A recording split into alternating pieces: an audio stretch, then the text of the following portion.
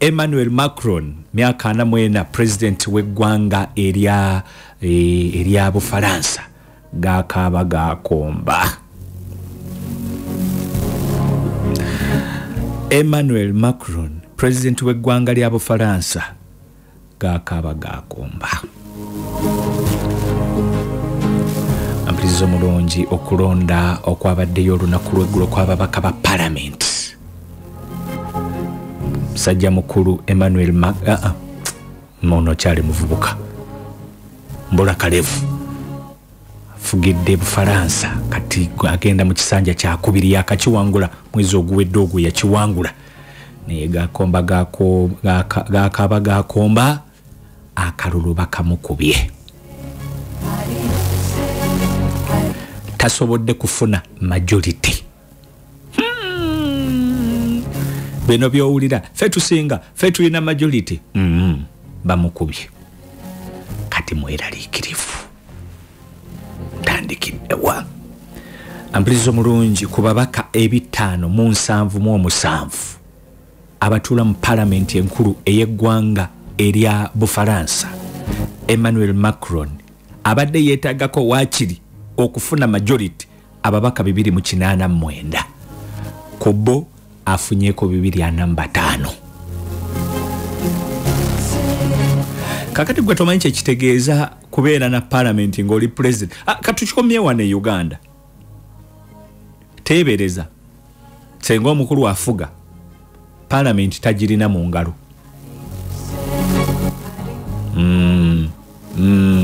Mbikulekedde. Teebereza senga tagirina.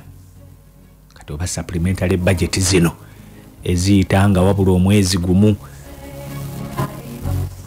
omwaka gw'ebyensimbi guggweko ebyo bino batosasobola biisa bakusimbira ekikokolo ne bagamba nedda sebo kyekitasobola kulinda mu weeks 3 ezibulayo omwaka guggweko kyekitasobola kulinda mu mwezi guno ogugwa. Kakati Macron sajja mweraliikirivu nnyo akalulu akabaddewo afunye ababaka 245 abadde yeetaaga 289 kati alina okufunayo akabiina ke yeegattakaawo coalition yayo siteba nyangu bafuna alliance awo asobole okubeera n'ekibiina nga bw'atwaleyo ekiteeso kye akulu ne babayita mu caucus abalala ne mwekalakaasa b'ekintu basobola okiyisaawo naye buli wootabeera na majority kati kitegeeza ku babaka 245 nga weetaaga 205 nga weetaaga atirisi 2 bano bakutawaanya bakigaana. Takati abazungu bo baakulangeri bino ebyokugamba nti wali yana muganone kiyitewo ebyo tebiriyo ewaabwe wali abiri mwiteeko ku kisaawe wali ebyo ewaabwe tebiriyo. Kakati mweraliikirivu akalulu kalangiriddwa nkya ya leero. Ampuliriza omulungi kalangiriddwa ebivudde mu kalulu birangiriddwa nkya ya leero. Tebamanyi kikiddako kiyongobere kyekyo naye njagadde okubuulira munywanyi Emmanuel Macron tebitambudde bulungi naye abadde yakyanyiga ebiwundu ate mu ggwanga erya Colombia essanyu liri eyo yaaya eyaliko yaaya single mother yeerandiza yekka mwana atobye n'obulamu mwana muwala ayitibwa Francia Marquez myaka 4 egy'obukulu mwana ow'obuwala omuddugavu asoose mu byafaayo bya Colombia. Ampuliriza omulungi wamu ne munywanyi we Gustavo Petro myaka 62 kire ekikeseza olwaleero balangiriddwa Gustavo Petro kati ye president omulonde w'eggwanga erya Colombia. Mwana muwala Francia Marquez myaka 4 muddugavu ava mu kyalo eyo wala saza lya Kawucha wala mayiro nga 3 n'okusoba okutuuka mu kibuga Bogota ekikulu eky'eggwanga mu kyalo wa mu kyalo eyo azeerandiza bw'oba tonnaba kufa teweevumanga nsi yaliko house girl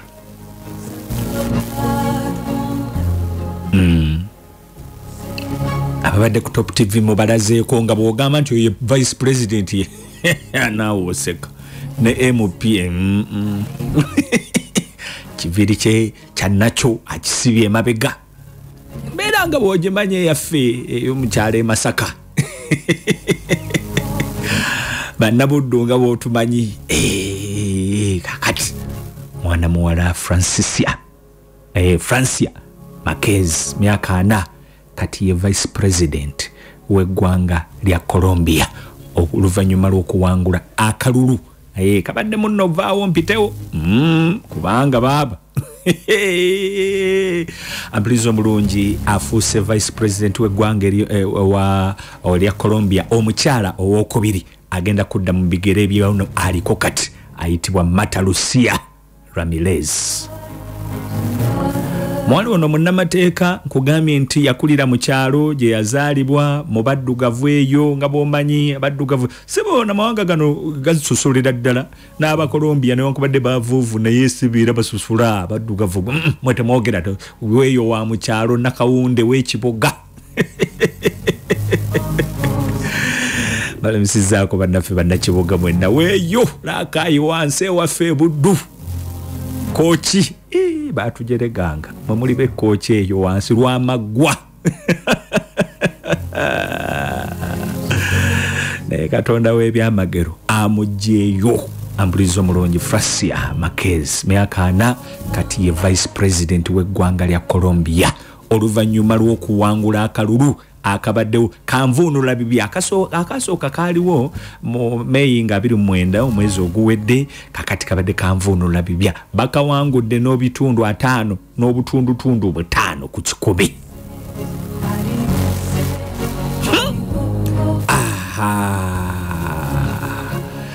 bawangudde nagagga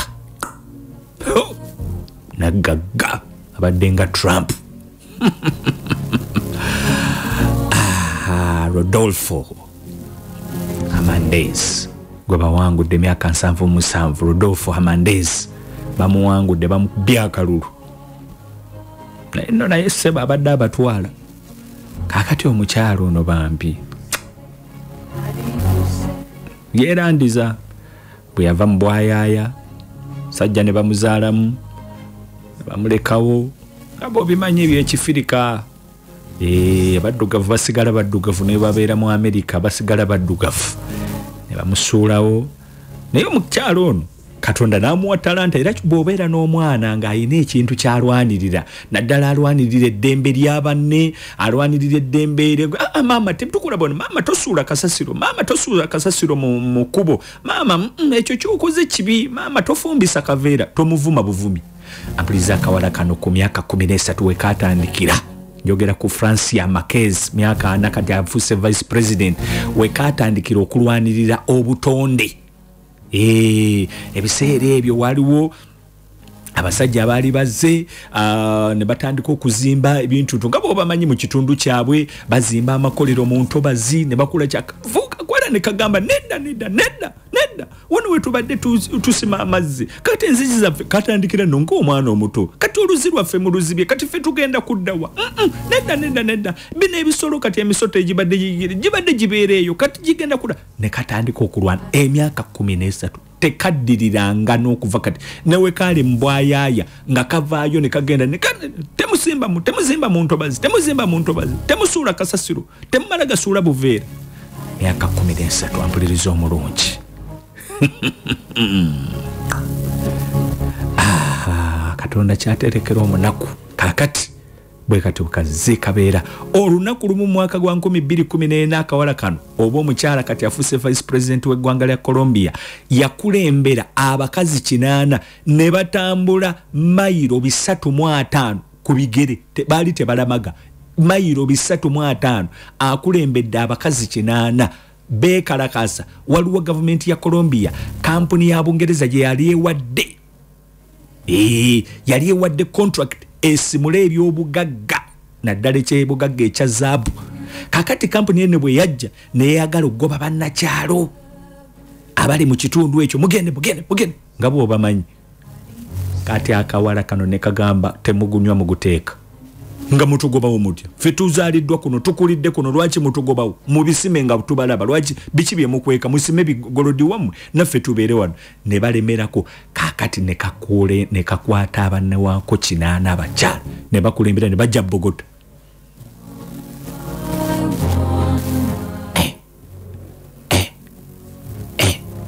ebiseera yo president yali afuga bambuli bamuyita Juan Manuel Santos nagamba kani ako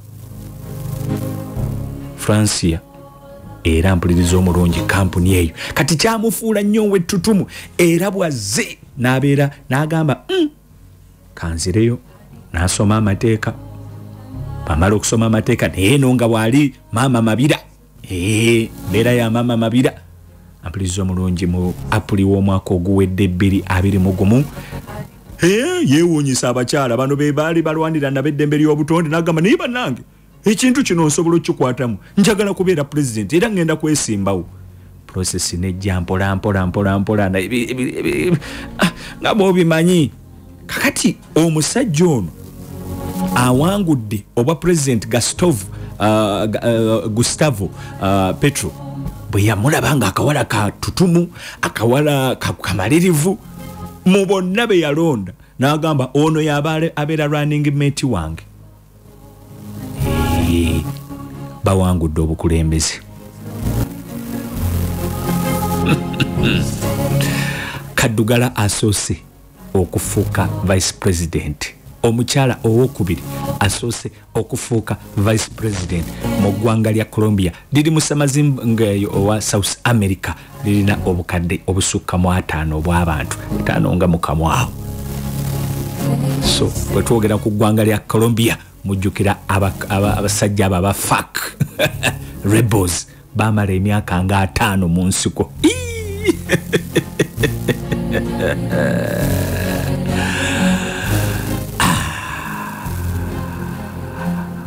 Pablo Escobar sajjalimu abayaga bangi nnyo na Colombia ambirizo mulungi bwezityo ziri eddakiika ziri 11 ezibulayo okuwera essaawa 5 ez'enkyaleero katono nnyo ndageko wangendeko Russia musajja wange musajja wammwe Putin yawandudde ambirizo omulungi weekend ewedde president w'eggwanga lya Russia Vladimir Putin asinkanye olukiiko parliament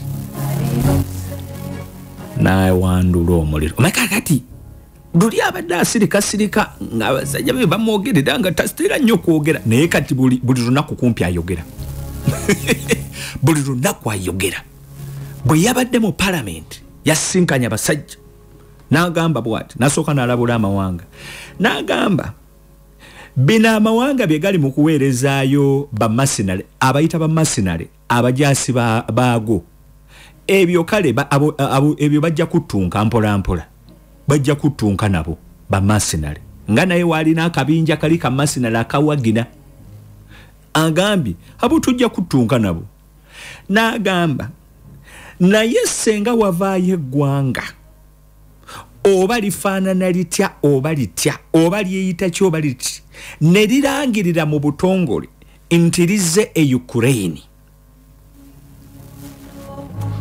wuliriza eggwanga ne lirangirira mu butongole nti lizze e Ukraine va mu kuweerezayo bamasinale n'ebyuma naye ddyo ne ligamba nti katugambe eggwanga nga Germany ne ligamba kakati nga Germany tulangiridde mu butongole tuyingidde eddwaniro tugenda kulwanirako munywanyi waffe akozeseza ebigambo wano. If anyone sets out to intervene in the current events from the outside and creates unacceptable threats for us that are strategic in nature, they should know that our response will be lightning fast. Bwabaye omuntu yenna oba eggwanga lyonna ne ligezaako okweyingiza mu nsonga zaffe ze tulimu ne Ukraine, era n'abaako okutiisatiisa kwakola ne kutukuzuula nti ali mu tutiisatiisa oba ayagala kubaako nsonga zaffe engeri gy'aziyingiramu, yeetegekere gye bayita laddu, ate ku luno nga lightning fast, kwegamba akamyansaako akasooka okugera nga laddu tennaba kuba pa, yeetegekere. We have all the tools for this. Ambuliza Vladimir Putin yayogera. We have all the tools for this that no one else can boast of having. Oh, we won't boast about it. We will use them if needed. And I want everyone to know that Putin said it. Tulina buli kyakulwanyisa oba buli kyuma oba buli kikozesebwa omuntu yenna kyatamanyi era kyatasobola kyatalina, era singa omuntu agezaako n'ayingira eddwaniro tetugenda, we won't boast about it, tetugenda kuddeeyo okuzinga luli we twabibalaga ne tumembalaga nyukiriya waffe nga tuli mu kugezesa. We are going to use it, oba we are going to use them if needed, and I want everyone to know that. N'amaliriza ng'agamba President Vladimir Putin yazaalibwa ennaku z'omwezi 7 Oktoba 1952. President asinga obugagga mu nsi yonna. Yajja kuba president mu March February wa 2000. President omujjufu. Actually yali May. Yasooka n'abeerako omumyuka wa Ssaaba Minisita mu biseera bya President Boris Yeltsin. Boris Yeltsin mu 1999 n'amufuula Ssaaba Minisita omujjufu. Ambuliza omulungi ennaku z'omwezi zaali 31 December, Boris Yeltsin, president w'eggwanga lya Russia namukadde ekirwadde nga kimumbala embiriizi n'alekulira nga president w'eggwanga erya Russia. Ssemateeka wa Russia ng'egamba nti president bw'alekulira Ssaaba Minisita yaddawo. Awo Vladimir Putin n'ava yonna n'abakuba surprise. Abarasha baali tebamumanyi, yali mu KGB Lieutenant Kano Mulamba, baali tebamumanyi. Prekanga ne bagamba ani ono afuuse Ssaaba Minisita, amangu ago ani ono afuuse president. Bwe twogerako yamaliriza ng'agamba we have already taken all the decisions on this.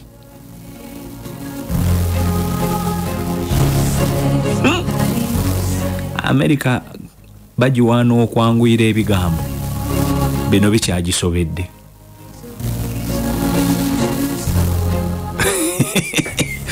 President Vladimir Putin bw'atyo we yalabudde. Eggwanga lyonna balina ebyuma. Ulira kano ke yagambye, we have all the tools of this that no one else can boast of having. Kitegeeza tulina ebyokulwanyisa omuntu yenna kabe America ne banywanyi be byatasobola gamba nti ekyo kyolina naffe tukirina. Alina ebyokulwanyisa ye bye yagambye nti omuntu omulala yenna ku nsi kabe munywanyi we China byatalina.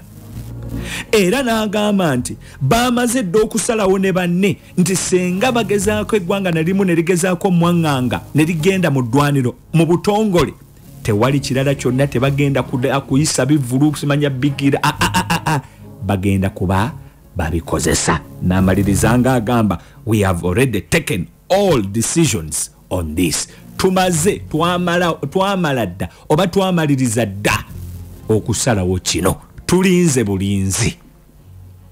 Amerika esirise. Olwo ampuliriza omulungi okusinziira ku mukago gwa NATO. Ssaabawandiisi waagwe yagambye nti okusinziira ku ge tufunye batandise okwegira. Russia yandibanga eyagala olutalo luno lugendere ddala okumala emyaka. Bigambo bitandise okweveera.